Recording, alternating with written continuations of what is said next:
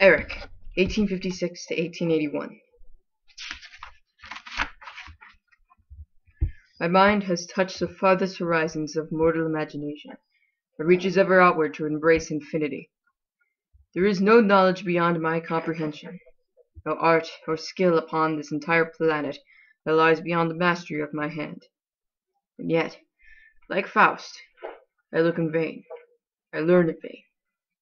For as long as I live, no woman will ever look on me in love. Now at last I have found the courage to turn away from the foolish echoes of human gladness, optimism, blind hope, pathetic yearnings. I have let them all go, one by one, and I am as content as I shall ever be on this earth, in my peaceful solitude. My kingdom lies in eternal darkness, many feet below the level of the Parisian streets outside, shrouded in the chill silence of the grave. Darkness and silence have been my companions since the day I chose to turn my back upon the world of men, and create an empire that was solely mine. From the moment of my birth, my destiny was to be alone. But it took me more than 40 years to accept that harsh and unrelenting fact, to understand where peace and resignation lay. I was not at peace when I arrived in Belgium in the spring of 1856. For 3 years I had traveled aimlessly once more through Europe, retracing old steps and old haunts like some curious pilgrim, seeking out whatever architectural monuments I had missed as a wandering boy. I would sketch at dawn in the deserted streets, and return to my lodgings before the early morning vendors began to sell their wares. And there I would stay, shunning the light of day, until the sun sank beyond the horizon, and it was once more possible to step out into the poorly lit thoroughfares without exciting instant attention. I was no longer obligated to prostitute my talents in order to eat. The years in Persia had made me wealthy, rich enough to indulge my interests and my increasing aversion to the human race. There was no longer any grim necessity to entertain gawking crowds with the skill of my fingers and the horror of my face. My taste for death, already severely jaded by those grievous excesses in Persia, had been abruptly curtailed by an oath which I could not ignore. The deer's voice haunted me all across Asia, making me restless and uneasy in the Orient, where the political assassin is much in demand, and the ending of a life all too easily accomplished, with no questions asked. I had learned to control my black and violent moods, first with opium, and later, in Belgium, with morphine. I abandoned an opium pipe for fear of damaging my voice, and in that surge of star-spangled euphoria, the result of my first experiment with a needle, I began work upon the opera that I conceived as my maximum opus. I called it Don Juan Triumphant. I was beginning to grow very cynical. For months I drifted through Belgium, just as I had drifted through the rest of Europe, never staying anywhere long for fear of hostility and reprisal. Antwerp, Ghent, Brussels, and finally learned by the soft familiar lit of my native language, Tumult. How good it was to hear French spoken everywhere. I had learned many tongues, but nothing compared in my ears with the seductive vowels and the lovely rolling consonants of the most beautiful language in the world. I felt a sudden longing to settle in this amenity, civilized land, and build myself a house. The back streets of Mons revealed a man entirely suited to my rather singular needs, susceptible to my voice and willing to do my bidding without asking tiresome questions. A man I could control entirely, simply by exercising my larynx. I had learned by now that such men were to be found in most crowds, men who turned at my first words to stare with an odd, glazed intensity that appeared to exclude the mask. I had no idea what freak arrangement of my vocal cords enabled me to reduce certain people to a state of trance-like obedience. Regrettably, it is not possible to perform dissections upon oneself. But I regarded my voice as a weapon, as lethal in its way as the Punjab lasso, and I never scrupled to use it whenever the opportunity was offered. Jules Bernard had completed his apprenticeship as a rough mason, and as soon as I was certain that he would be of use to me, he became my well-paid slave, handling transactions that had become distasteful to me as I increasingly embraced reclusive habits. Had I been satisfied with my house, our relationship would no doubt have terminated with the placing of the last stone. But long before we reached roof level, I was disillusioned with my design. Jules, instructed to handle the sale on completion of the building, was immediately besieged with half a dozen truly ridiculous offers. "Perhaps you might think of contracting, sir," he suggested tentatively. My first impulse was to laugh, and then I paused. Why not? I was still young. I badly needed occupation, even if I no longer needed money, something to take my mind from a composition which was consuming me steadily, from within, like a cancer.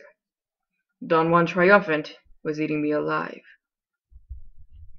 I needed to lock the score away in a chest now, and forget all the dangerous and unthinkable things it represented to me.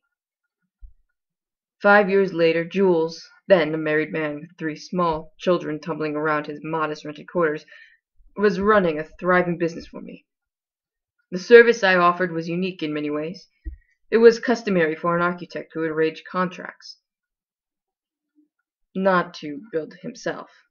It was also customary for an architect to meet his clients, but this I steadfastly refused to do. My terms were so eccentric. It is a wonder the business survived at all. But Jules revealed an unexpected capacity for smoothing the feathers of ruffled customers. It became fashionable to have a house designed and built by the mysterious, elusive architect who merely signed his plans, Erik,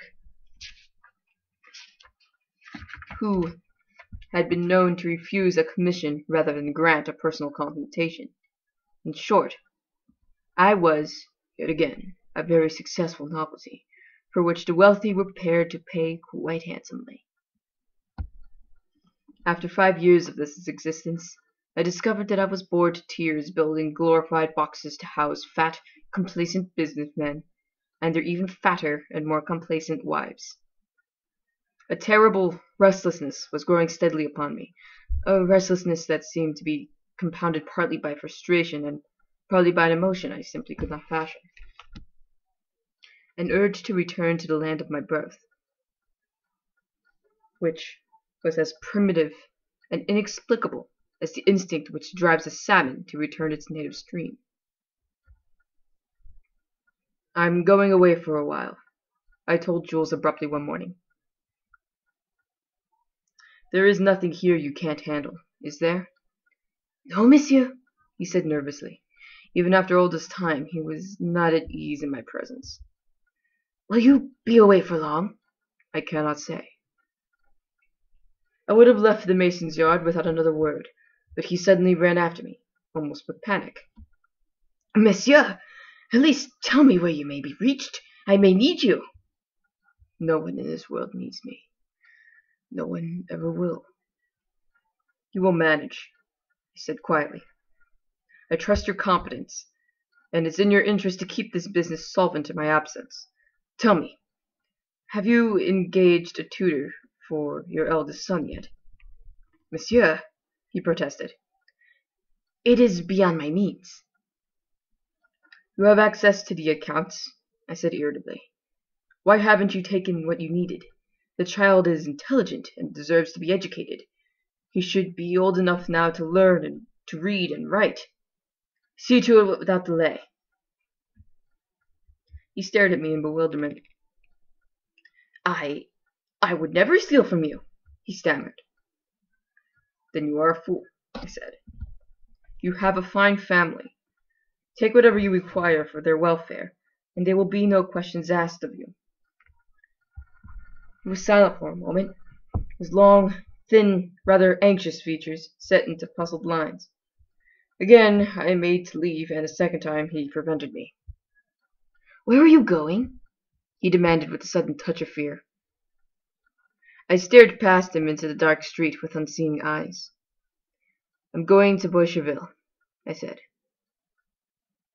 I stood at last outside the garden gate of the old house, staring remembering. So many times in my imagination had I razed this building to the ground that I was shocked to find it still standing.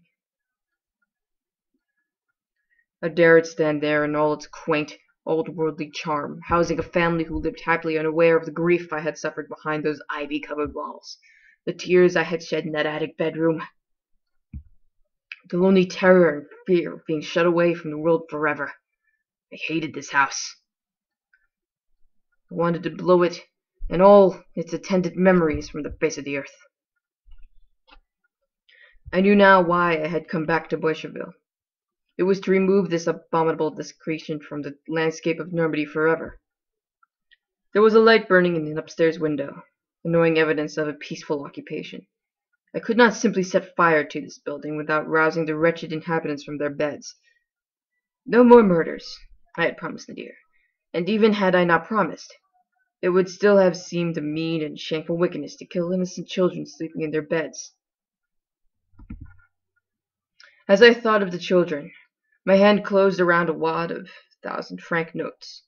These people would be homeless once I had gratified my morbid urge for destruction, and no one knew better than I the fate that awaited the destitute and the homeless.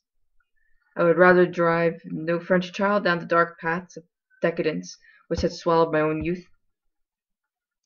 I was willing to pay generously for this satisfaction. Let them go away and talk for the rest of their lives of the madman who had paid for the privilege of burning their house to the ground. I tethered my white mare to a tree on the opposite side of the road, and she whickered her indignation at finding herself bound. She had carried me across the plains of Asia without a single night spent under such restraint, and for me to deny her freedom now was to abuse the perfect trust that lay between us. Her eyes reproached me for the insult, but I dared not leave her to wander this free time. Fire is the greatest terror in the world to a horse, and a bolt of panic from her now would almost certainly cost me my life. Taking a pistol from my cloak, I hammered 3 times on the front door and waited beneath the wooden canopy, secure in the knowledge that I would not be seen from the bedroom windows above. Anyone wishing to satisfy his curiosity would be obligated to open the door. And since there was not a man on this earth that I could not overpower with my freak strength and my singular knowledge of armed combat, I awaited with a calm that was almost indifference.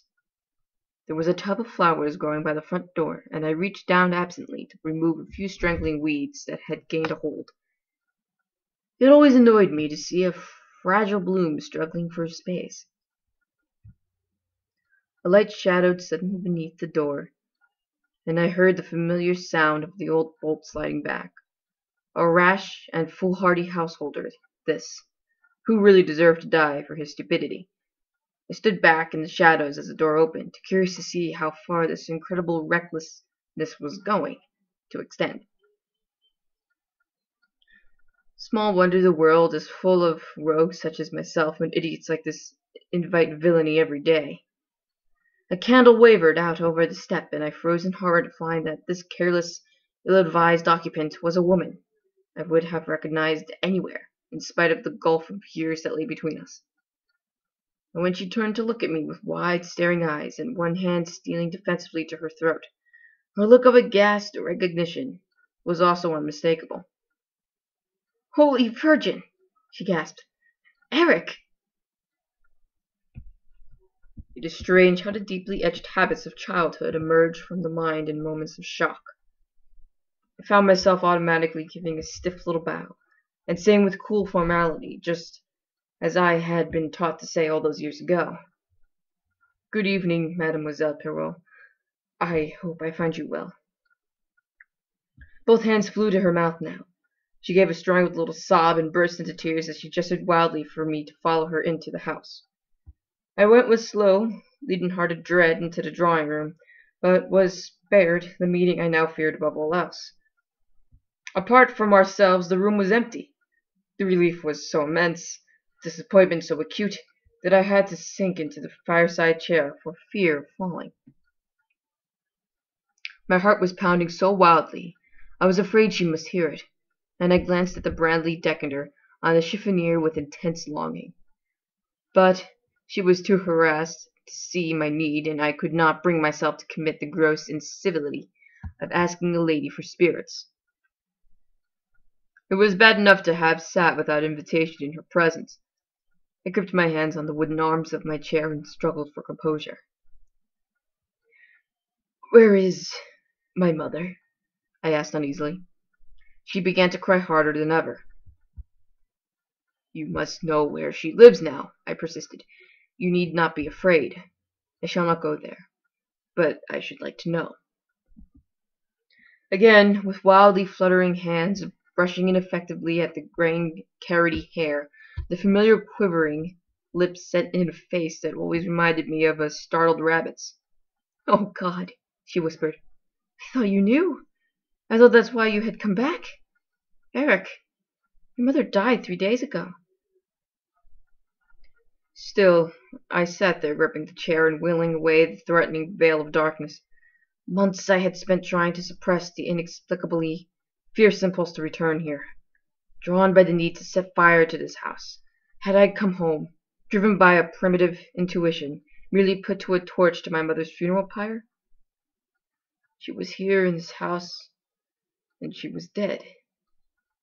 And all I could think of was the fact that I should now be able to kiss her cold cheek at last, that she would never be able to shrink from my touch again. "Perhaps you would like to see her," Marie suggested nervously. I ignored the suggestion, which rocked the foundations of my questionable sanity, and continued to stare into the fire. "Why did she come back?" I demanded. "She hated this house as much as I did. Why did she come back here? Of all the places." "Did he die? Was that it? Did he die?" Marie looked at me with confusion. "Erik, your mother never left this house." I clenched my fists on the chair. "Are you telling me that they lived here openly together? That they dared to raise more children beneath this godforsaken roof? They were to go away. I heard him say that. After the marriage, they were to go away where no one knew her." I was shouting now, and Marie's face puckered into folds of extreme distress. But I could not be calm. The thought that I might have half-brothers or sisters here in the very village which had driven me away all those years ago hurt more than I could ever have imagined possible. I could not bear to think what cruel children would have told them of their monstrous sibling. I could not bear to think of their shame and anger. Brothers and sisters who had never seen me, and yet must have wished me unborn every day of their taunted lives. How dared they stay here?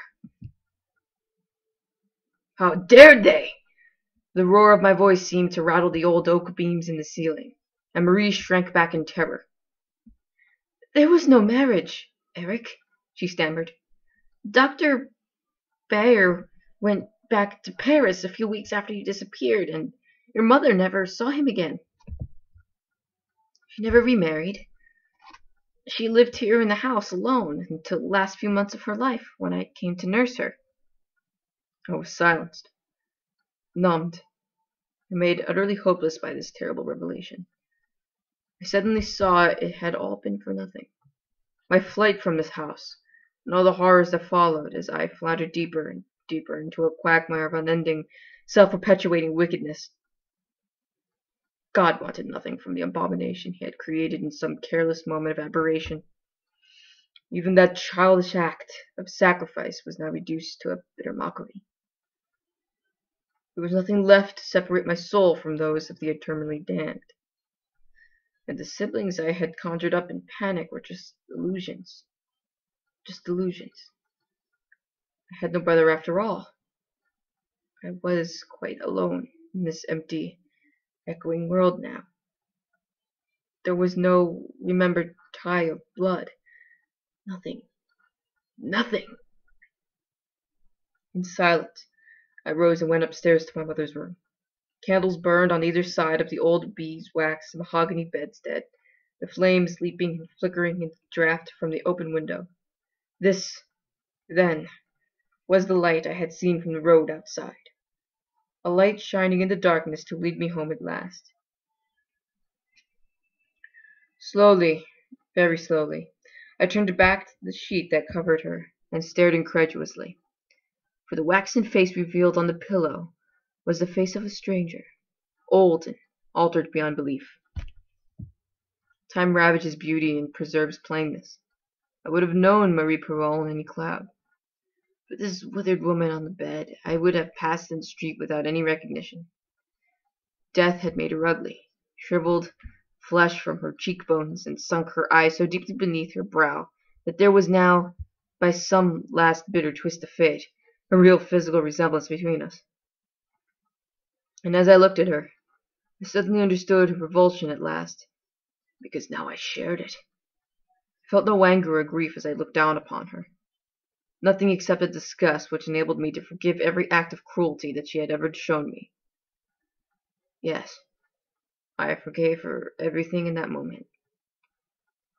But I turned away without touching the hands that lay stiffly folded on her breast. I did not kiss her, now that I had the opportunity.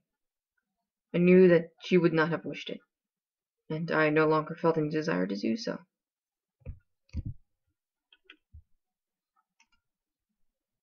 Returning to the drawing-room, I found Mademoiselle Perrault sitting by the fire with a little sewing lying untended on her lap. I had made the cruel assumption that Mademoiselle was still the correct form of address, and nothing in her sad, dowdy form suggested that I had been mistaken. She got up hurriedly when I entered the room, clutching the material against her withered breast as though it were some kind of shield against my presence. I found I could only admire the noble effort she was making to control her old instinctive terror of me. Even as a small child, I had been aware that she was afraid of me.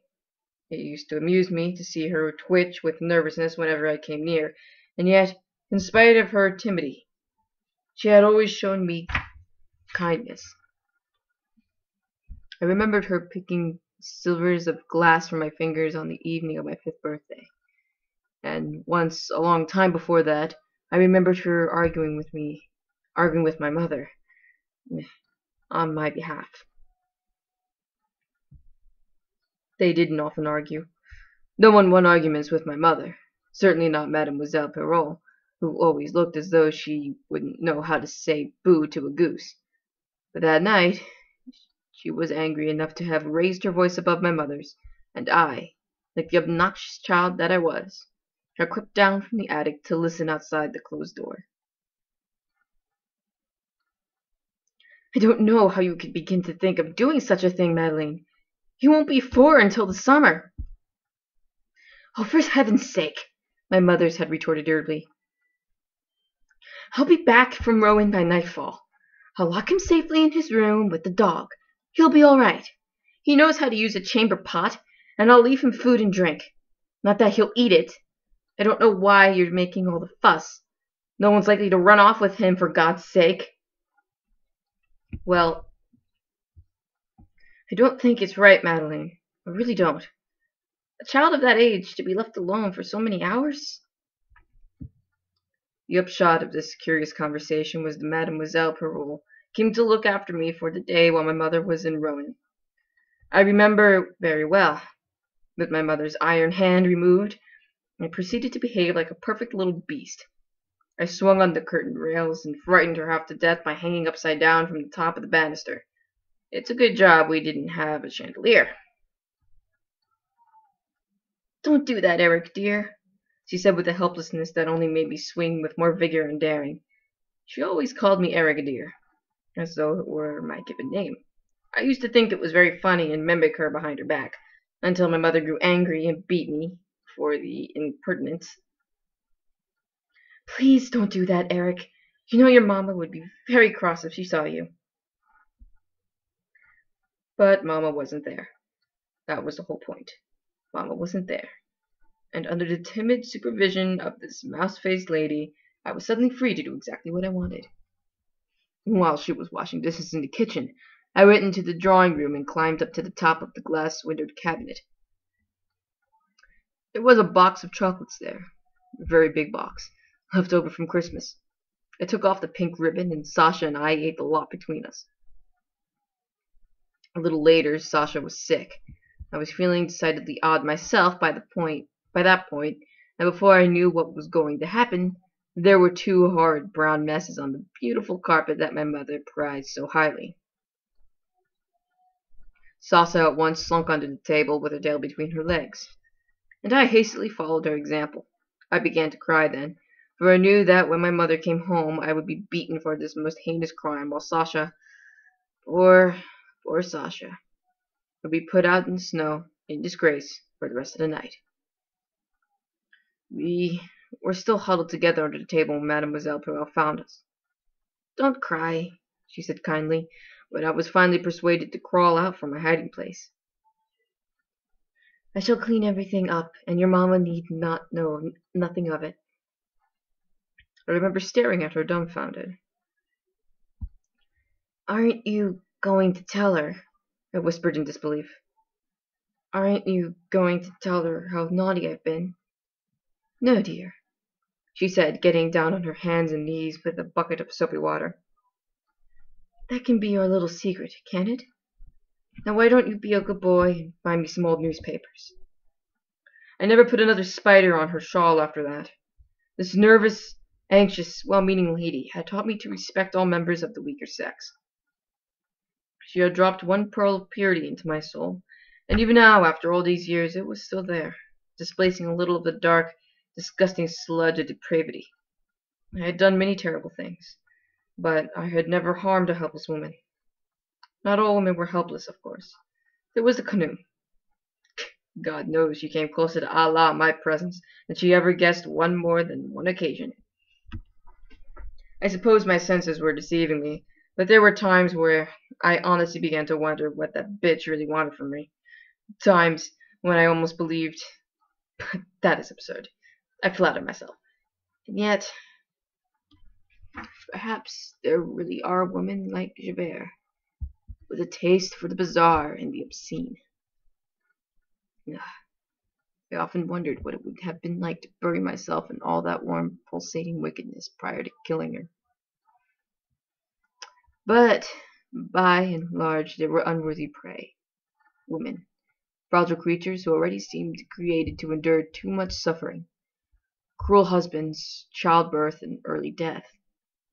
And it's really very difficult to kill someone when all your inner instincts would oblige you to take off your half-burst. "Are you still afraid of spiders, mademoiselle?" I demanded suddenly. "Oh, yes." She gave a nervous little laugh and nudged away from me nearer the hearth. "Such a silly, childish thing, was it not? Your mother never had any patience with me over it. Oh, dear. I should have been prepared for this. After all, I placed an advertisement in the press as soon as I realized that she did not have very long. I hoped against hope that you would see it, but it seemed such an unlikely chance, after all these years, even allowing for the circulation of the press. After all, we did not even know if you were still in France, let alone Paris. She often spoke of you, Erik." I turned away abruptly.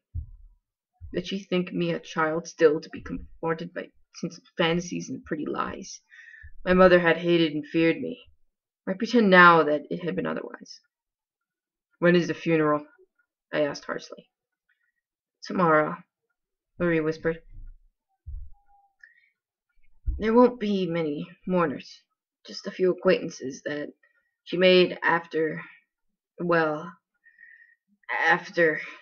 She spread her hands helplessly, and I nodded curtly to signify my understanding.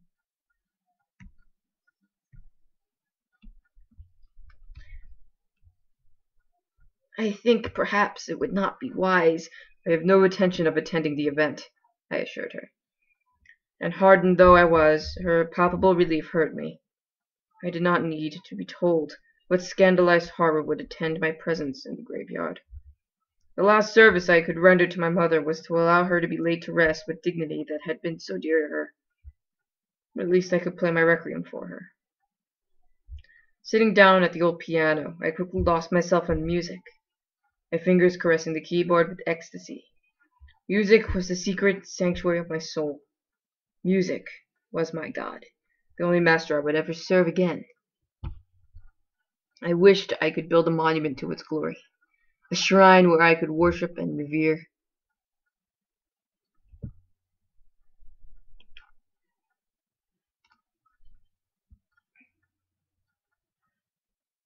It would be a fitting act of homage to raise a mausoleum dedicated to the splendors of harmony and lyric, a wonderful fusion of my deepest creative urges.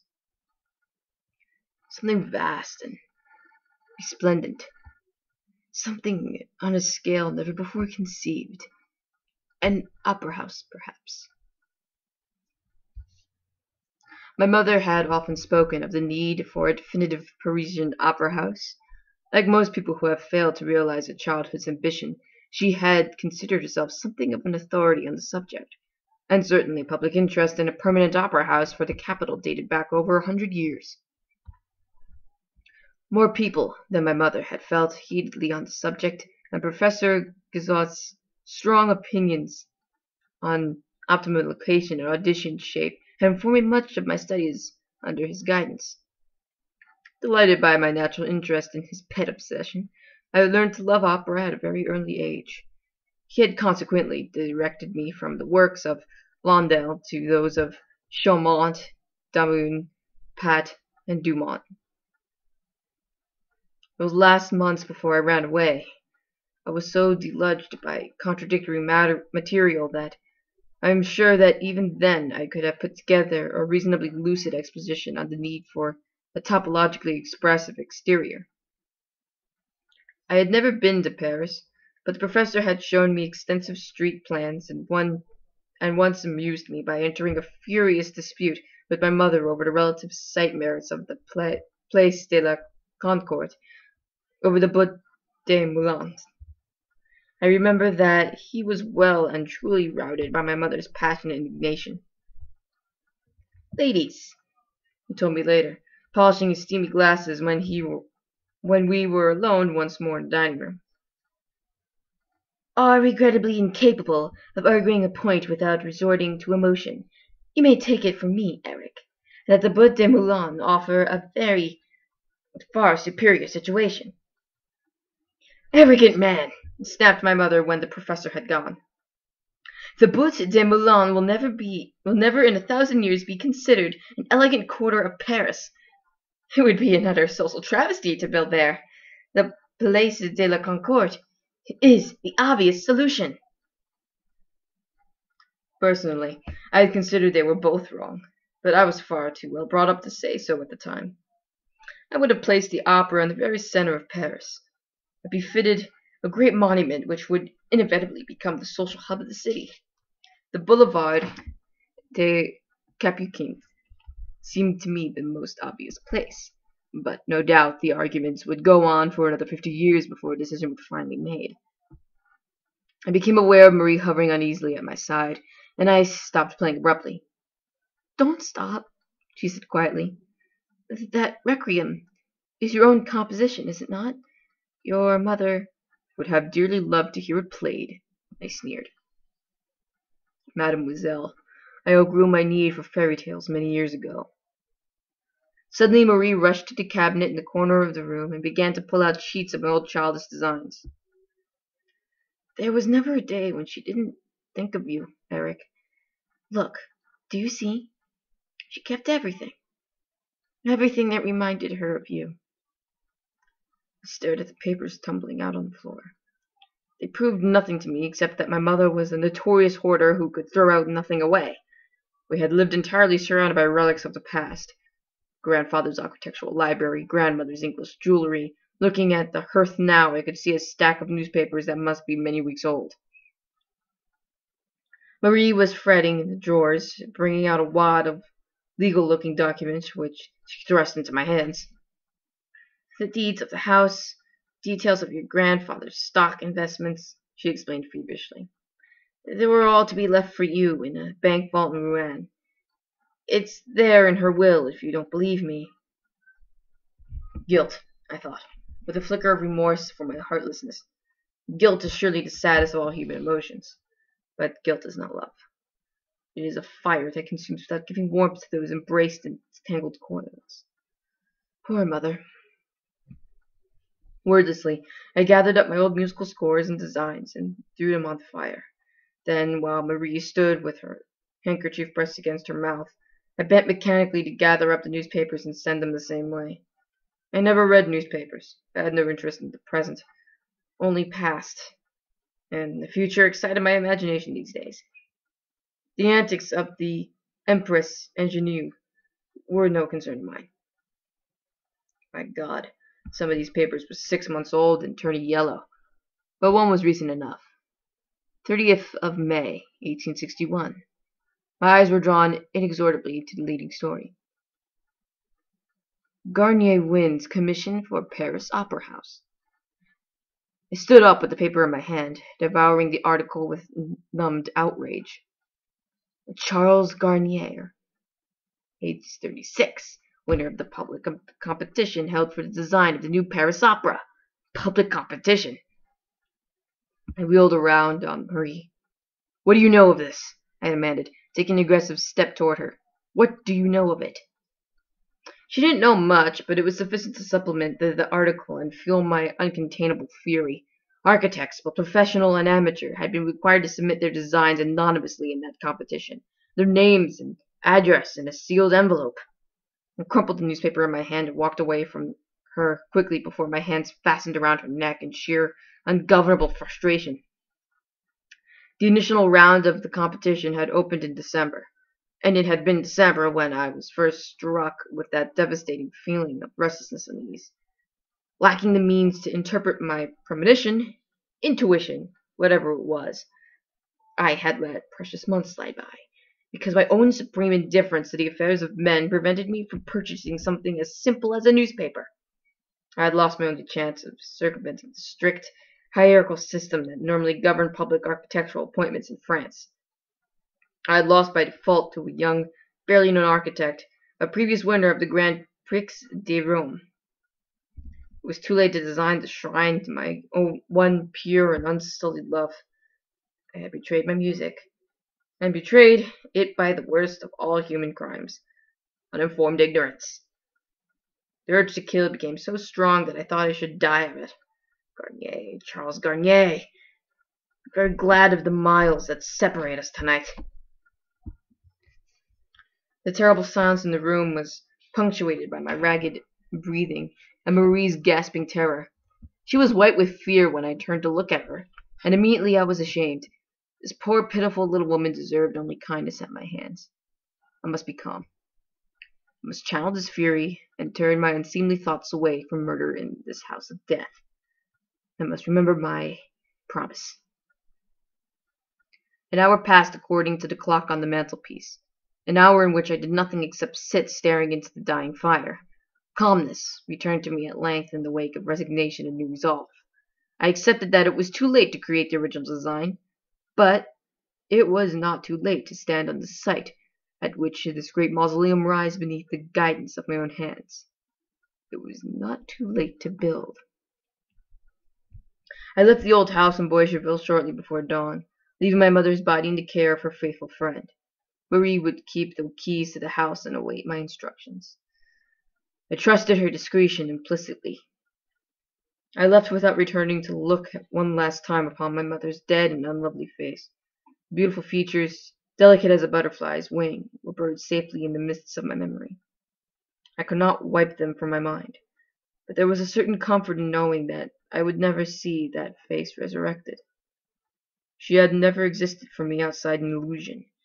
She had never existed, and now, at last, I could forget her forever.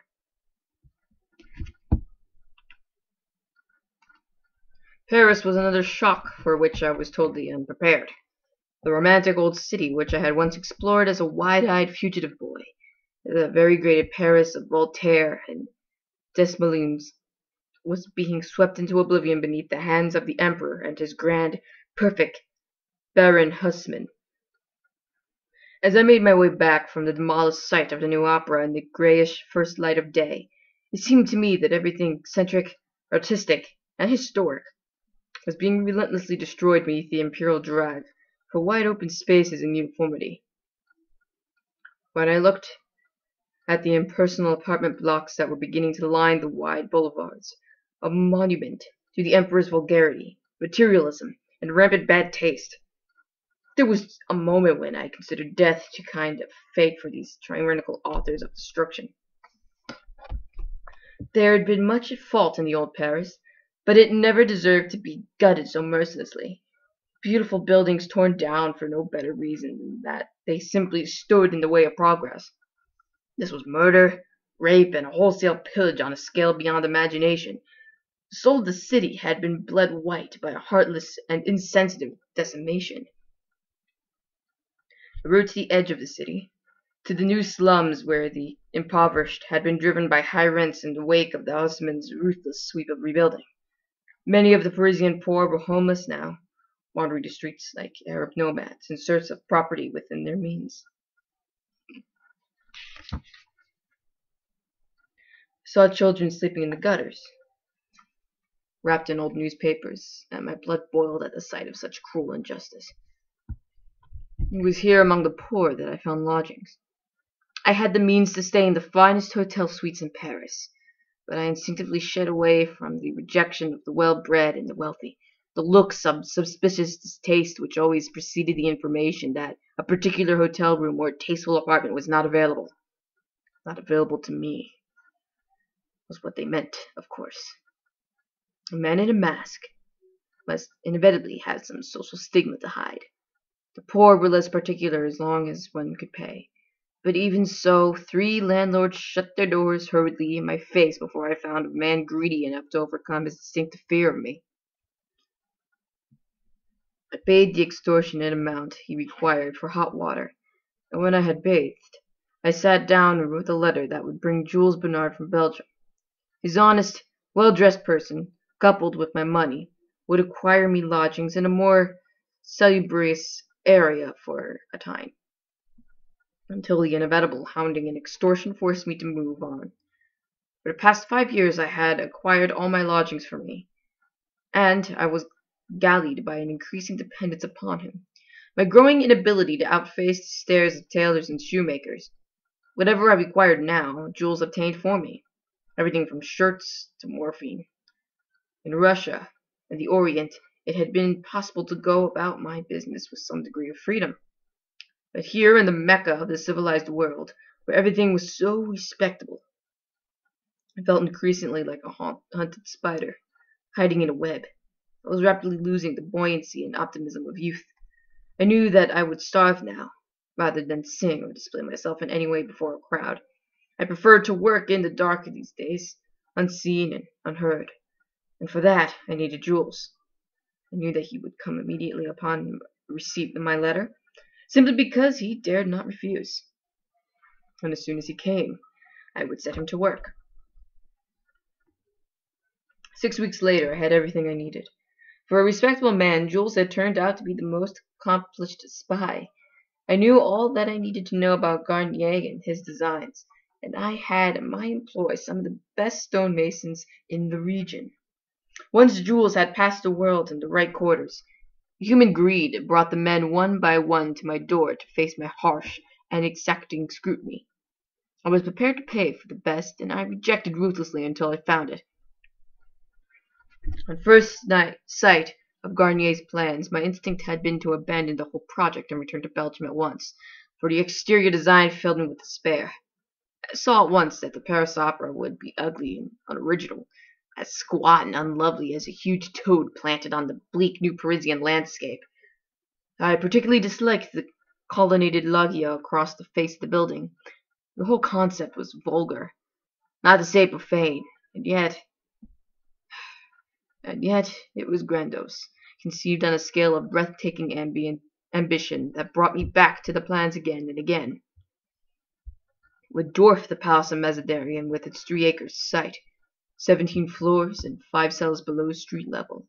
This building, with its fireproof girders and many modern refinements, was reaching out to the future and represented a truly monstrous feat of engineering. Since it seemed that Garnier's gross and forbidding child must indeed come into the world, then I intended to preside over her birth which would inevitably prove difficult and protective. It is possible to love an ugly child, if you have tended it for long enough, nursed it through danger, and buried yourself in its future. In time, that logia would seem no worse to me than an unfortunate birthmark. A sad blemish that would fill me with loving pity and make me long to protect the unfortunate building from the comments of its cruel critics. It would be beautiful inside, with its magnificent grand escalier, its marbled columns, muraled foyers, and chandeliers. It would be beautiful inside. When I had completed the estimate for the stonework, I wrote directly to Garnier. I knew a lot about him by now. Born in the notorious Rue Mouffetard, one of the worst slums in Paris, son of a blacksmith with social aspirations, he had only escaped his appointed place in his father's business because he proved physically incapable of working the huge bellows. A nervous, delicate, gifted man, he had clawed his way in the middle of the classes through his own restless industry and determination, and now resided with his young wife in the Boulevard Saint-Germain. Excitable and eccentric, the man possessed the imagination of a true artistic genius, and I knew he would see me, if nothing else. No true artist could have resisted the provocative flattery of my outrageous proposal. Garnier indicated a chair on the opposite side of his untidy desk, and turned down the gas lamp in accordance with my request. He was surprised by the mask. He gave no sign of it, as he sat back and studied me calmly in the half-light, pressing the tips of his fingers together like a church steeple.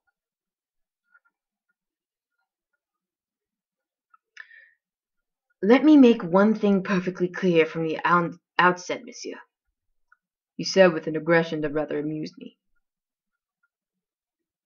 "I have asked you here tonight purely out of interest. Your proposals were so utterly unorthodox that I confess I could not resist the opportunity of meeting the author of such colossal impertinence. May I ask what makes you think I would accede to bribery?" I raised my shoulder in a careless shrug. Every man has his price. You are, if I may say so without giving offense, relatively unknown in your chosen field, and the government has naturally taken advantage of that fact in the matter of your ruination. He sat upright in his chair suddenly. "Meaning?" he chanted softly.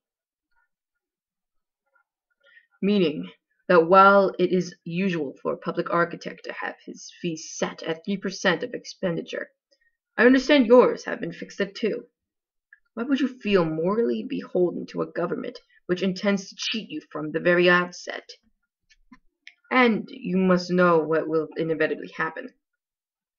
Every time you run over budget, you will face accusations of artificially inflating expenditure in order to increase your architectural fees. You will be comfortable, of course, very much more comfortable than you have been up till now on your annual 8,000 francs as a city architect. But you may rest assured, monsieur, that the government of this land has absolutely no intention of making you a millionaire in return for the work of a lifetime, and you will be an old man by the time this building is completed." He laughed suddenly. "I'm only 36, my friend. How long do you think it's going to take me to complete this work? If it took 10 years, which, God forbid, I should hardly be in my dotage." I smiled unseen behind the mask. "If you finish it in 10, which you won't, you will still be broken in spirit and health from doing battle every waking hour of every day with cheese-paring bureaucracy and thieving contractors. You will be a physical wreck before they're done with you, Garnier. You're just too naive to know it yet. So be sensible and accept my compensation. I offer you the opportunity to feather a comfortable little nest of your own. Is there nothing you want to build for yourself and your wife?" Frowned, pushed back in his chair with an irritable gesture, and got to his feet restlessly. A small fellow, physically unimposing, he carried himself with a certain arrogance that began to trouble me. This man was proud of his humble origins, proud enough to have defiantly settled within 15 minutes. The walk of the slum in which he had been born. Was it really true that everyone had their price?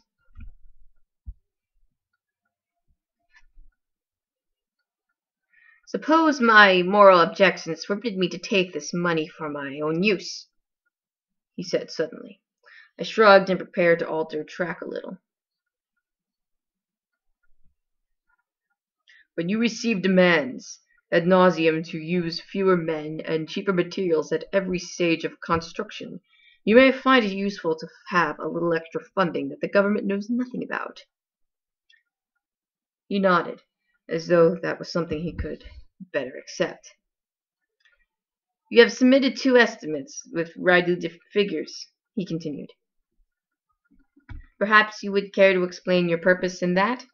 I sighed. It was tedious to be obliged to spell out every little last detail, and I did not for one moment believe he was as simple as he was trying to make out. The higher estimate is for the ministry. The lower represents the true fee that I would accept to receive. He looked at me in some astonishment. Those figures are quite untenable, he protested. You would have to be operating at a loss to keep them. Do you usually work for nothing, monsieur? Only when it amuses me to do so. I am a wealthy man, Garnier. You need have no doubt of my ability to finance this little indulgence of mine, or to purchase your goodwill in that matter. This is a government project, he pointed out sternly. You must realize there are correct channels of procedure that will blind me hand and foot. I laughed.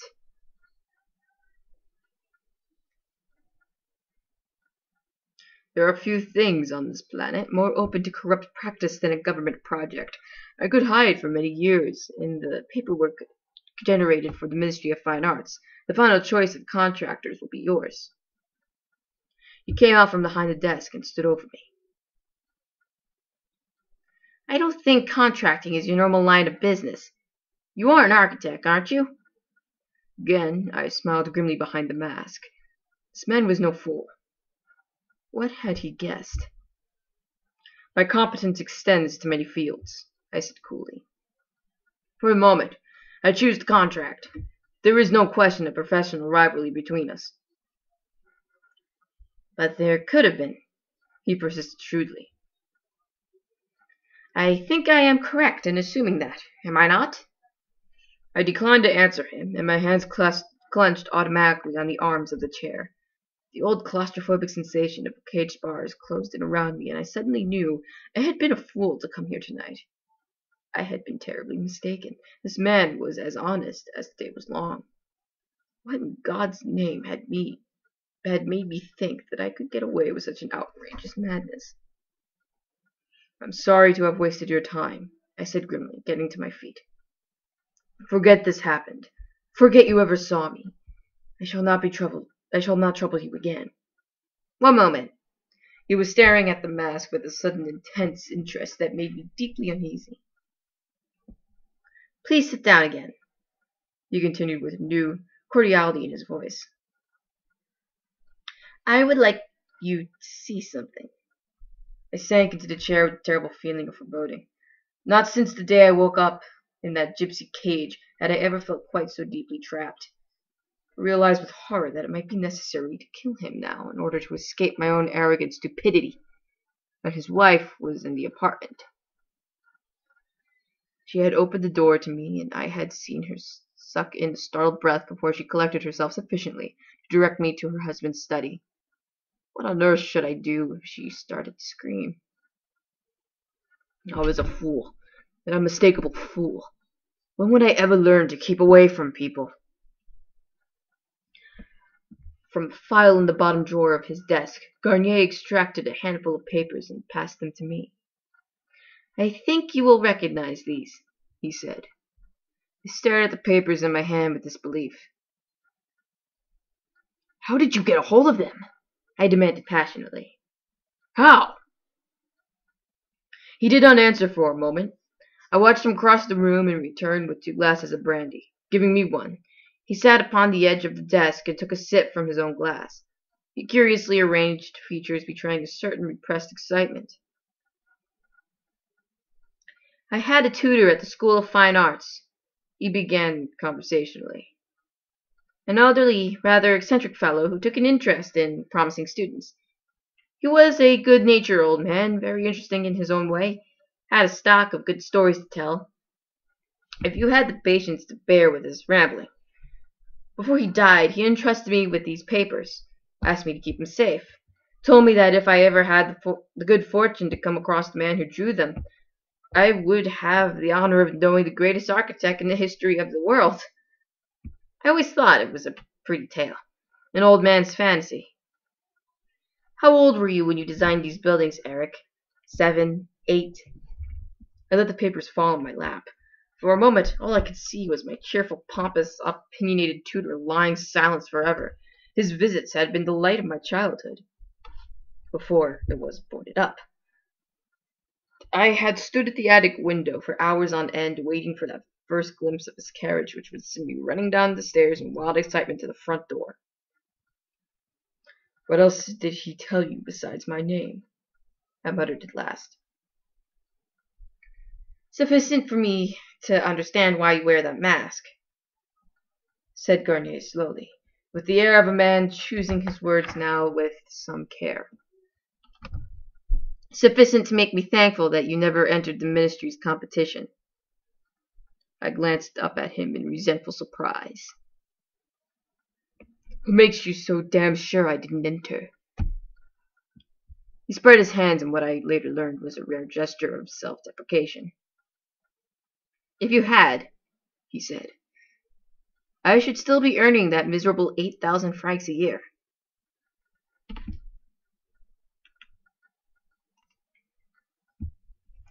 It was too late to acquire the contract for the excavations, but Garnier made surreptitious agreements for my presence on the site in spite of this. He had offered me a position in the new Agniens, which would have given me the opportunity to work on the definitive designs, but after a few nights of agonized indecision, common sense obliged me to decline. To be imprisoned in the draughtsman's office, surrounded by 19 well-educated young men, most of whom had been students at the School of Fine Arts, was an ordeal I simply lacked the courage to face. Awkward silences, furtive whispers, staring eyes. There would be no escape from my terrible difference in such a closely confined environment. And I knew that as soon as I got my hands on those designs, I would inevitably cause friction and ill feeling. I would be unable to stay silent, and the result of my outburst would be an uncontrollable violence that could only end in murder. It was better to stay away from temptation rather than let my evil temper put an end to my dream. Garnier did not press me to accept. I'd like to think that perhaps he understood. I don't know what he said to the excavating contractor, but the man always treated me with rare respect, as though he believed my ubiquitous presence on the site to have some official capacity. Whether he thought me as an inspecteur, a sous-inspecteur, or a dessinateur, was never entirely clear. But he never argued with any of my suggestions, and he was always careful to call me sir. And so, I was there when things started to go drastically wrong. Excavating in the area of the cave, the sub-stage section of the building, which descended 12 meters below ground, they hit water. What the devil is it? Muttered Garnier. My abrupt message had brought him rushing to the site, and he was now peering down into the collapsing footings in undisguised dismay, his collar parting company with his shirt in evidence of his hasty toilette. A subterranean tributary of the Seine, by the look of it, I said grimly. I'd say it cuts through this entire area.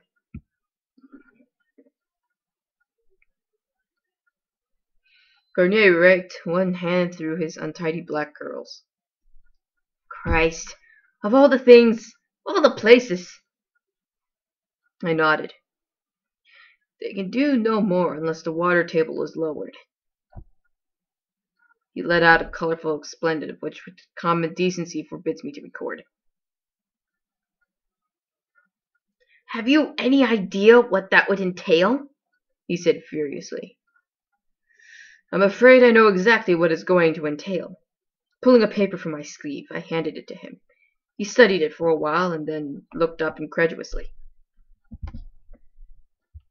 You are actually suggesting that I create an artificial lake beneath the stage? You really don't have much of a choice, I explained patiently. You can evacuate the water during the course of construction with steam pumps as described, but that double casing is the only means of controlling the river's flow and permanently protecting the foundations from erosion. Of course, you have to seal with bitumen to resist seepage, but that shouldn't present a problem. And the cost? He said wearily. I shrugged. Submit the figures you think you can get out of the ministry. I will take care of any shortcoming. You must be utterly mad, he sighed. I didn't contest that remark, merely spread my hands in a philosophical gesture.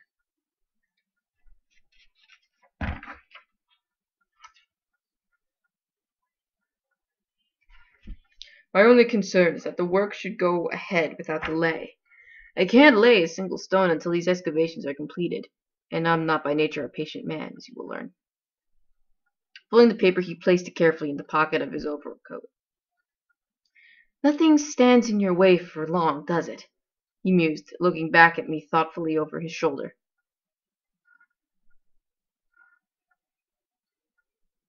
Why do I have this strange feeling that opposing your wishes could prove very prejudicial to a man's health? I smiled faintly. I would never advise any man to ignore his deepest instincts, Garnier. That sounds uncommonly like a threat, he frowned. I rarely waste time making threats, I said calmly. And before he could reply to that, I walked across the quagmire of mud to signify that our conversation was at an end. 8 giant steam pumps worked night and day for 8 months to drain the saturated subsoil, and Parisians were driven insane by the incessant pounding. I had a certain grim sympathy with their discomfort, for I suffered as much as anyone else from the rhythmic thumping which seemed to echo in my head long after I left the site at night. I had no need to be there, of course. This was not my contract, and yet I found I could not keep away. In January 1862, the concrete foundations were poured, and as soon as the first section was cast, I began work on the masonry substructure. The outer world ceased to exist for me at that point. Time no longer had any meaning. I was only vaguely aware of Garnier's trails, his bitter and protracted struggle with the government against the demands for more stringent economy. But each time I saw him, he looked paler and more harassed. I listened to his furious complaints with guarded sympathy and counted myself well out of that particular arena. God knows he refrained from shedding blood at some point in those first 9 years. 9 years! Is it really possible to let 9 years slide away almost without noticing the change of the seasons? I had never been so utterly absorbed, so blissfully unaware of frustration. On a site that size of this, it was possible to largely avoid association with the other contractors, but I had already taken the precaution of creating my own secret places deep in the vaults of the foundations. A device set into the double case well beneath the substage area afforded me a place of darkness and privacy to which I might retire whenever I was angered to the point of violence by idleness, corruption, or pure stupidity. It served me well on many occasions. In the whole course of those 9 years, not a single workman died by my hand, and I began to wonder if I had conquered the need to kill after all. I drove my men hard enough, I dare say, to have earned a dagger in the back more than once. The distinction of receiving the highest wages on the site was doubtless the only incentive they had to bear with my tyranny. It had to be fear that made them obey my instructions with such prompt alacrity. Fear and sheer financial dependence. I wasn't stupid enough to believe it could ever be done anything else. The opera house swallowed my life whole. I arrived at the site before dawn, seldom leaving before midnight, and as the years passed, I found it increasingly difficult to leave at all. When the harsh winters forced a halt in masonry work during January and February for fear of freezing temperatures, I continued to haunt the rising building like a lost soul, often disappearing into the vaults of the theater to make strange altercations whose purpose I could hardly explain even to myself. Secret ways which no one need ever know about, invisible trapdoors. There was an intense satisfaction in leaving my unseen mark upon this building, which I can only suppose was a fixation of my disordered mind. There seemed to be no other explanation for what, even in my own eyes, was exceedingly odd behavior. My life was measured out in meters, and each meter was a mental milestone. A little thrill of achievement, as I watched these awesome mausoleum reach up toward the sky. Monolithic Revier, limestone shafts for the main facade, 16 columns of red Jura stone, 12 of rose granite, 30 of Saracolan marble. There was no end to the wonder of touch that now lay beneath my fingers, and I wandered through the edifice at each night, like the Shah in his harem, bestowing my caresses with varying partiality. At least one lovely column should feel jealous or neglected. I was glutted with beauty, sated and contented by excess beyond my wildest dreams. The sight of the giant Corinthian columns that supported the arches of the auditorium dome made me feel like a druid priest at Stonehenge. Garnier, on the other hand, must by now have felt like the sacrificial sheep on the block. Year by year, my pity for the man grew stronger as he battled through personal tragedy, the death of his only child being swiftly followed by the death of his father, fought like a stag at bay to preserve the integrity of his dream. Twice in succession, the government axed £1,000,000 from the opera's credit budget. By March '67, the project was 500,000 francs in debt, and Garnier was at his wit's end.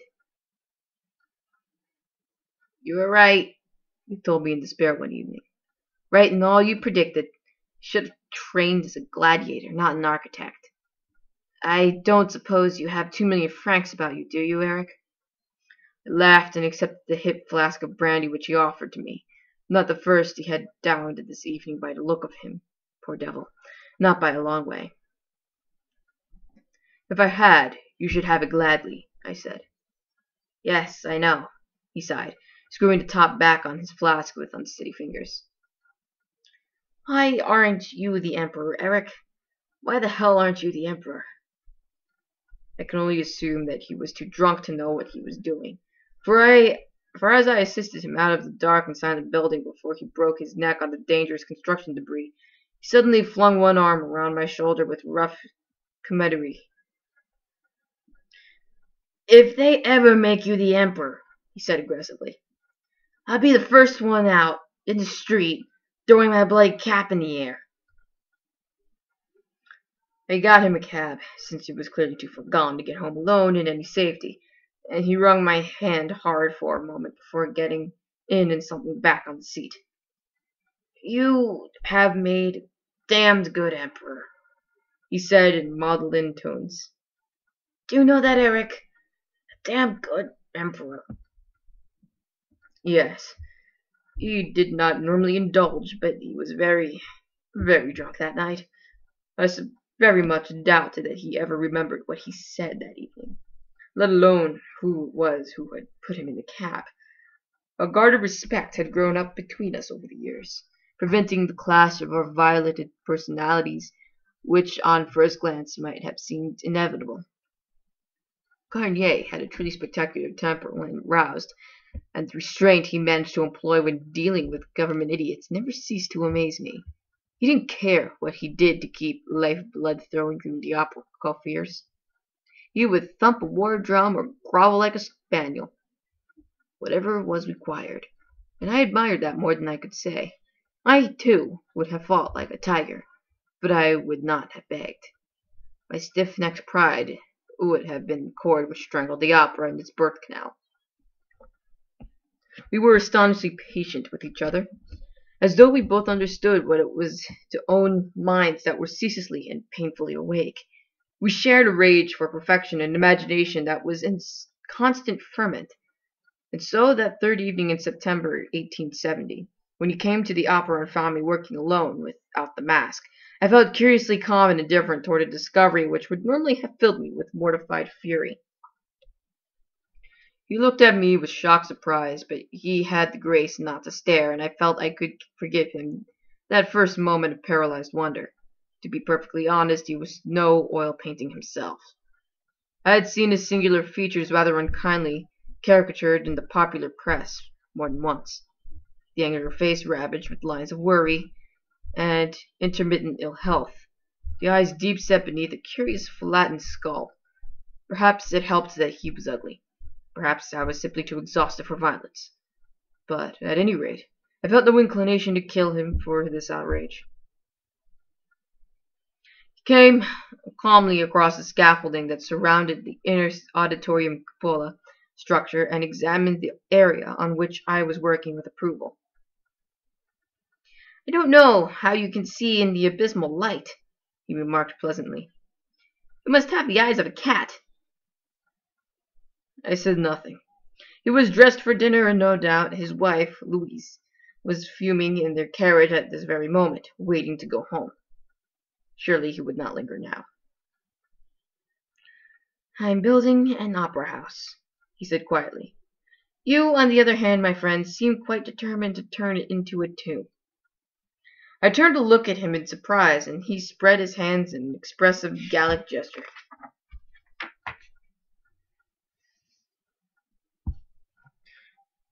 "Your men say that you are killing yourself." I laughed harshly. "You mean they hope I'm killing myself?" He shook his head slowly.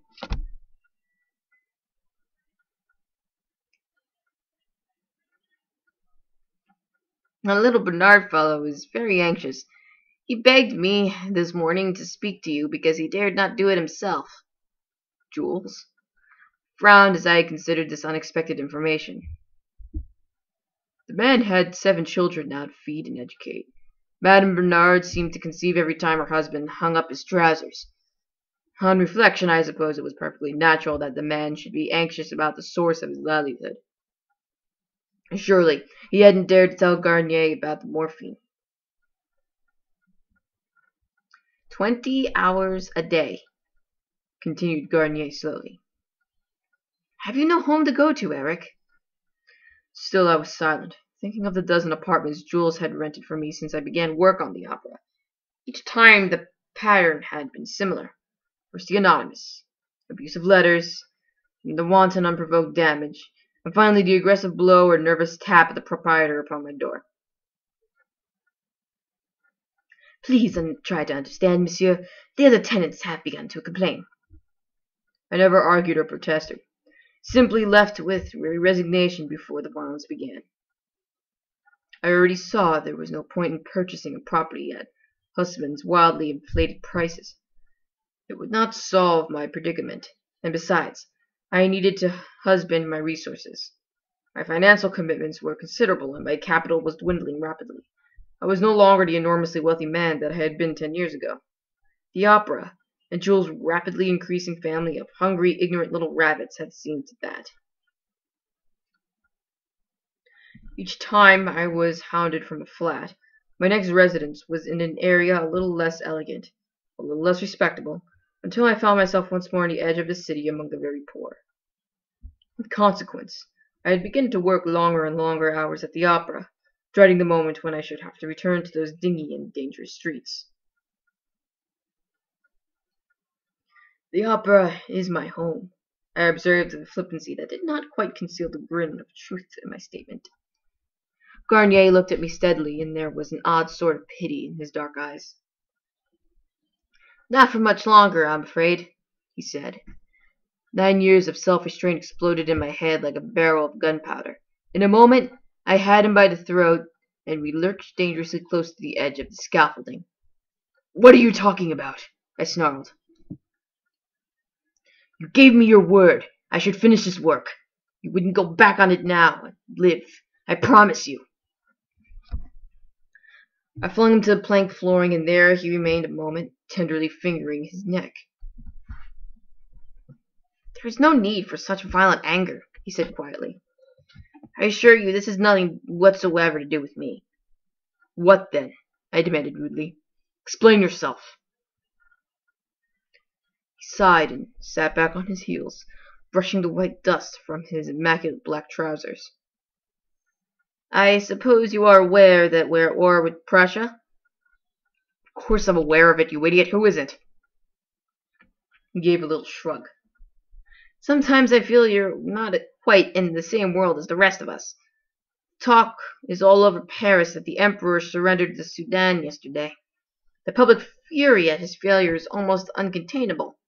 The boulevards are full of crowds shouting, 'Down with the Empire!' Can't you hear the war outside? They say there will be another revolution in the next 24 hours. "The Emperor was a very sick man," I said grimly. "They had no business to send him out to war as they did when he could barely sit on a horse." Garnier glanced at me with surprise. "You must be the only man in France who remembers that now. There's no compassion in the streets today." "There never is," I said, and turned back to my work. "Erik, there is something more." "Yes?" I did not bother to look around. "They say the German army is preparing to march on Paris. Do you know what a siege will mean?" "A lot of children will starve," I said darkly.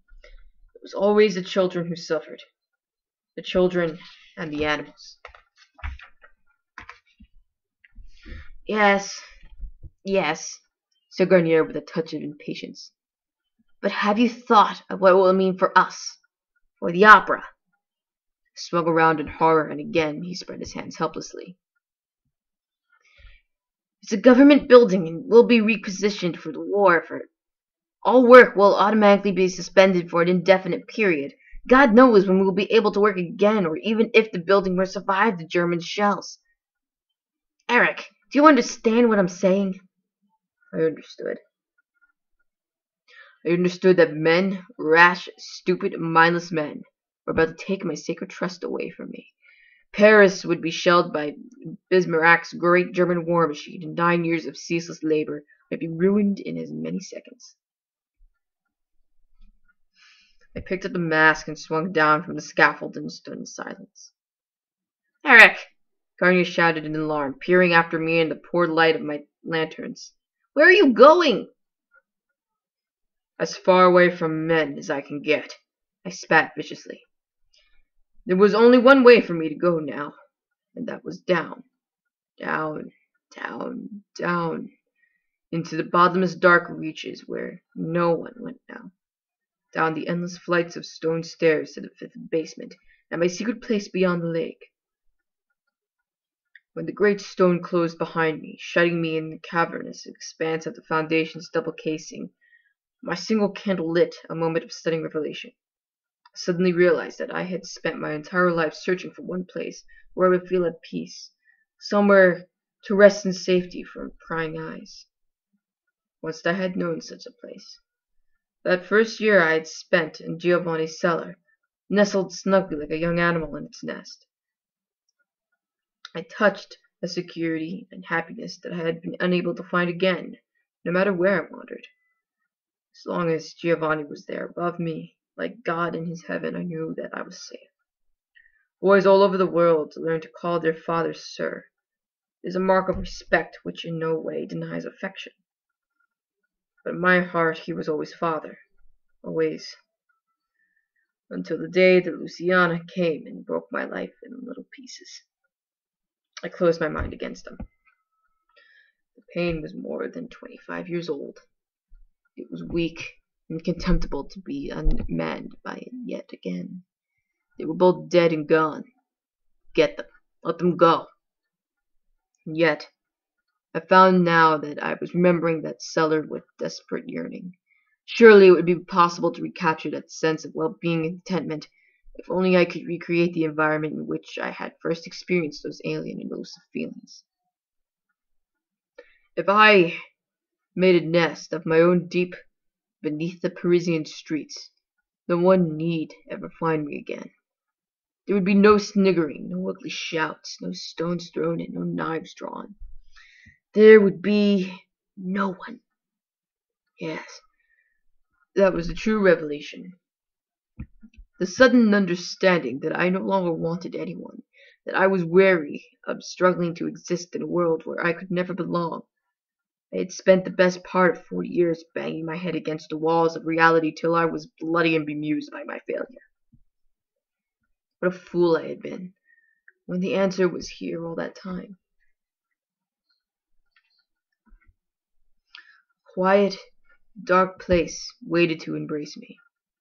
All I had to do was what any sensible spider would have done many years ago: scuttle inside to safety and stay there. As I lit more candles and began to explore like an excited child, fantasies unwound in my head like a spool of golden thread. My house would be of irregular shape, but it could spread as far as I wished in either direction. One room leading off another. In that moment of far-reaching vision, I saw everything. Every last tiny detail, from the glorious pipe organ that would line the wall of my bedchamber to the canopied coffin where I intended to sleep. There had to be a coffin. You see, because Garnier had been quite right, this place was my chosen tomb, a monument to my own insane genius. The Paris Opera was a pyramid in opulent disguise, and I, the pharaoh, would lie deep in its heart, in the secret glory of my afterlife. The dream faded, like a wilted candle, leaving me once more nothing more than a dark, damp hole. But I had seen the ultimate vision. It was months, years, away from my grasp, and yet nothing, not even the might of the Prussian army, should stand in the way of its fulfillment. The most fantastic house on this earth would be guarded by every device a magician's mind could conjure. I would never sleep above the surface of the ground again. If I had not made that decision when I did, I would have been arrested in the first week of the siege, when spy mania swept the city. Anyone who, in dress or manner, betrayed even the slightest difference from their fellow men was denounced to the new Republican authorities as a suspected traitor. The deaf and the dumb were hounded without mercy, and even a stammer was sufficient to justify the spiteful persecution of the angry mob.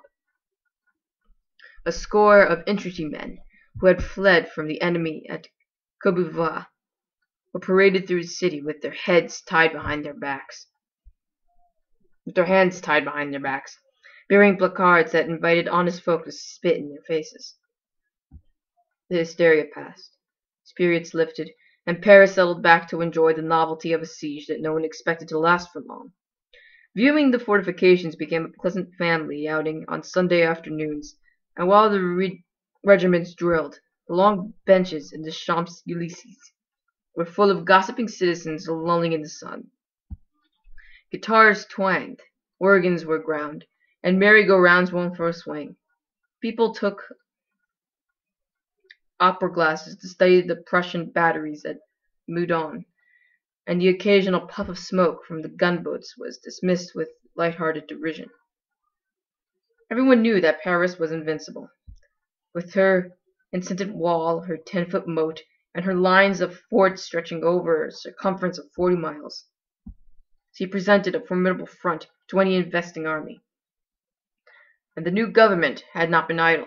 The catacombs had been sealed, elaborate barricades placed across the Seine, electrically fired landmines laid in weak spots. Paris was ready to face the worst the Moltke's vast army was prepared to offer. And the papers predicted that the Prussians would soon be skulking home in humiliated defeat. 4 months later, when the shelling of civilian areas finally begun, the city had already been crippled by a harsh winter of increasing deprivation. The temperature had plummeted 12 degrees below zero. Men froze to death on duty at the outposts, and with the city's stocks of firewood virtually exhausted, desperate men and women fought over trees, felled telegraph poles, and threatened to flay if the National Guard was stood on duty outside a wood depot in the Rue des Belles Filles. With the Prussians installed at Versailles, Paris starved beneath a merciless iron-gray sky. The left bank of the city shuddered each night beneath a rain of shells which set the streets on fire. From the roof of the opera house I saw columns of smoke rising in the still cold air beyond the Seine. Prussians were deliberately directing their fire at churches and hospitals. And as the batteries closed in around a city, any building flying the Red Cross of the Geneva Convention was automatically signaled out as a target. The Institute for the Insane, the Asylum for the Blind, the Hospital for Young Children, nothing was sacred anymore. I found it hard to believe that men could sink so low. The Opera House had been requisitioned as an arsenal and warehouse for vital food supplies, and I lived in perpetual terror of fire breaking out through someone's carelessness. 1,000,000 liters of wine stood on the premises, and more than once I heard drunken carousing echoing through the building. The Prussian batteries were not yet close enough to shell the right bank, but a single carelessly dropped cigarette was all it would take to blow the opera spouted magazine sky high. All the time that I worked alone on my secret house, my heart was full of dread. I never left the premises unguarded, except for the few hours it took me once a fortnight to make my way to Jules' rented house on the left bank. There, in the dark, curtained room, pay the wages of men who would otherwise have starved for want of employment. All over the city, builders had been turned off government sites for the duration of the siege. The Opera, the new Hotel Dieu, the 2,000 unfinished houses in the area of Haussmann's redevelopment. I continued to pay the men in my employ without begrudging the few francs that I might manage to earn elsewhere in the meantime. Food was rapidly becoming a prerogative of the rich, but no one who had worked for me at the opera was permitted to starve. The prices soared beyond their means. I simply raised their due to the level of living wage. I never looked at the men when they came into the room. I stood with my arms folded beneath my cloak, and my face to the wall while they collected their envelopes in terrified silence and crept away. For the duration of my presence in the house, Madame Bernard and her little ones cowered out of sight in a bedroom. It was still possible to obtain morphine in return for an exorbitant sum and a great deal of patience. I always took care to pay Jules rather more than I owed him for his singular service, and then leave without further delay. The ritual depressed me, and me longed to get away from the atmosphere of suppressed fear. It was better to be alone. By the 17th week of the siege, Paris was on its knees. The butcher's stalls in the great central market were selling slaughtered cats decorated with paper frills and colored ribbons, and the rat market on the Place de l'Hôtel de Ville was besieged with desperate customers. The animals in the zoo at the Bois had been slaughtered so that the restaurants might serve elephant to those with the means to pay for the delicacy. Someone would most certainly have eaten Aisha if I had not found her first. I was wandering the streets aimlessly that night, listening with indifference to the shells whining overhead like the howling of a high wind in autumn. There was no one around. Everyone with any sense in this area was lying low in a cellar out of harm's way. But I no longer cared whether I was blown to pieces by a Prussian bomb. A telling little incident at the Bernard house had virtually dulled the last of my fading appetite for life. All the men had gone. I had been settling up with Jules when there was a scream in the hallway and the sound of something tumbling heavily down the stairs. Without thinking, I ran out into the narrow, ill-lit passage just as Madame Bernard reached the bottom step and snatched up the small child who whimpered at my feet. Clutching the little girl against her breast, she began to break away upstairs. "Madam, the child is injured. Let me look at her." No," she stammered, still edging backward up the stairs. "No, monsieur, you're mistaken. It was nothing. Just a little tumble, 2 or 3 steps. That's all. That's all." She was lying. The child had fallen down the full flight, and now lay white and unprotesting in her arms. I started up the stairs and was frozen by the woman's shriek of fear. "Stay away from her! Don't touch her!" "Madam."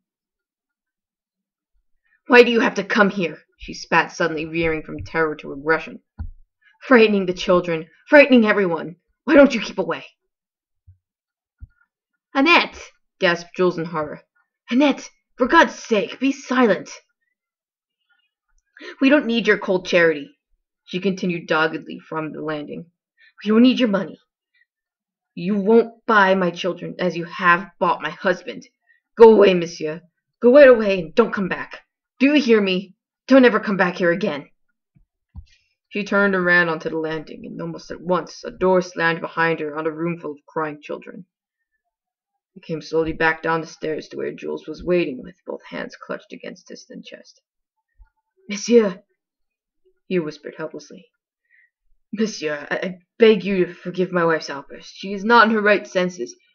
She meant no offense. She—" silenced him with a look and tossed 200 francs onto the shabby hall table. "Get that child to a doctor quickly," I said coldly, and walked out of the house. My heart was like a lump of lead dragging heavy in my breast as I made my way back through the squalid, snow-laden streets.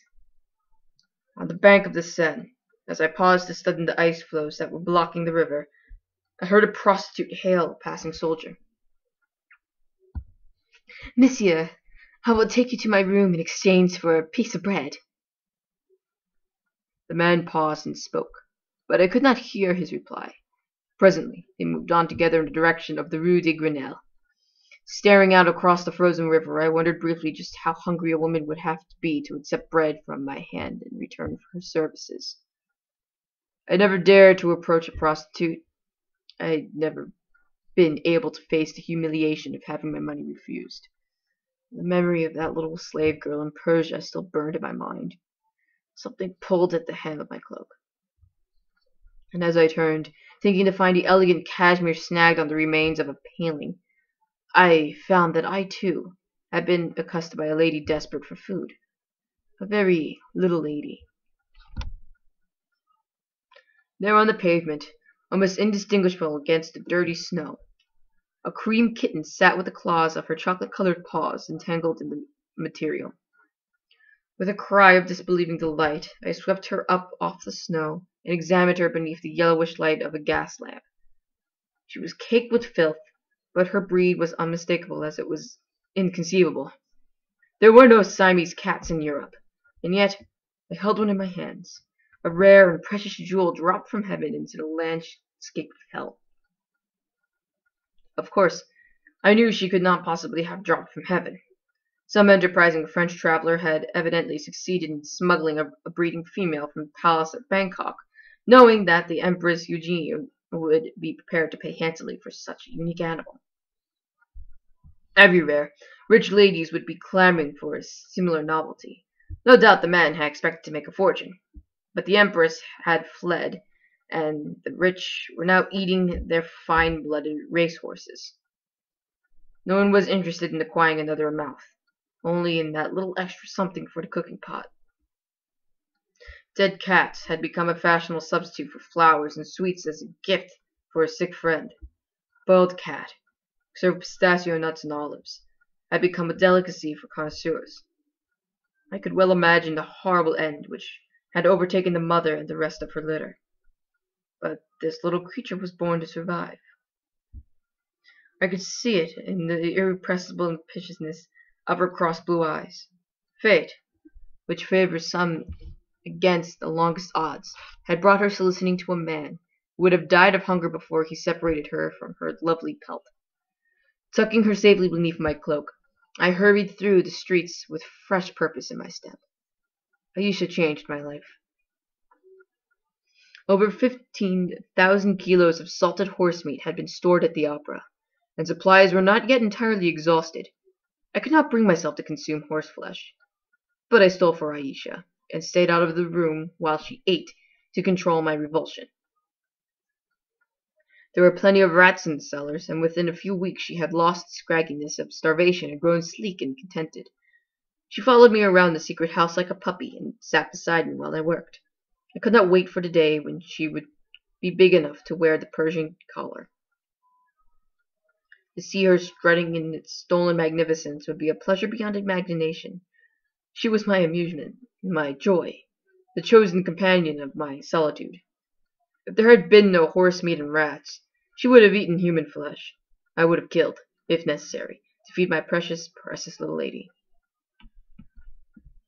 19 weeks into the siege, the beleaguered government capitalized in an awesome, resentful silence descended like a shroud around the city. The German troops marched down the Champs-Élysées, and in their wake the poor, who had borne the brunt of all the hardships, was summarily required by a reactionary assembly to pay all debts and rents, postponed for the duration of the siege within 48 hours, plunged into bankruptcy, increased by the immediate suppression of 6 newspapers. The lower classes rose in fury, and a new revolution rocked the city. The government fled to Versailles. The Commune of Paris was declared, and as the screaming mobs took the streets, the real horrors began. No longer was the madness of destruction confined to the left bank. The opera was seized by the National Guard, and the red flag of the Commune, which now flew from the roof, made the building a perfect target for Republican forces. More bombs screamed down on the battered city, but now they were French shells, shells of civil war. Soldiers swarmed all over the barricaded opera house, and there was vicious fighting in the streets outside. I had become a prisoner in my own home. To all intents and purposes, I was under house arrest, for I knew that if I showed myself, I would be shot on sight as a spy. Down into the cellars came the citizen generals with their pistols and their ridiculous red sashes, their cigarettes glowing in the darkness like tiny embers as they supervised the incarnation of political prisoners. The perfect silence was punctuated by their crude oaths and raucous laughter. I hated these cruel intruders shepherding their victims down to the Cummer dungeon below the fifth cellar. I hated them all. National Guardsmen and Republicans alike. Fools. These were fools.